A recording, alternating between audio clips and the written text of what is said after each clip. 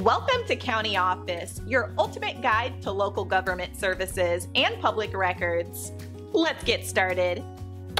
How do you purchase a tax lien? NCNA tax lien is a legal claim by a government entity against a property when the property owner fails to pay taxes. Purchasing a tax lien can be a way to invest in real estate. First, you need to understand that tax liens are sold at public auctions. These auctions can be held by the county or municipal government. You can find information about these auctions on the county's website or office. Before attending an auction, research the properties available. Review the tax lien certificate, which includes details about the property and the amount owed.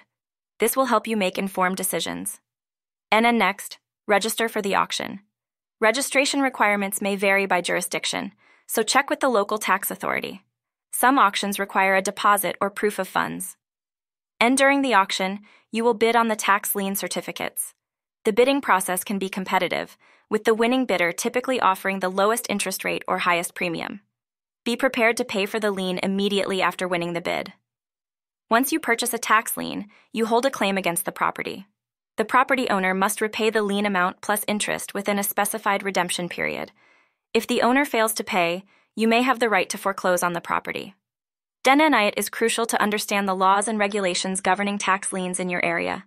Consult with a legal professional if you have questions or need guidance.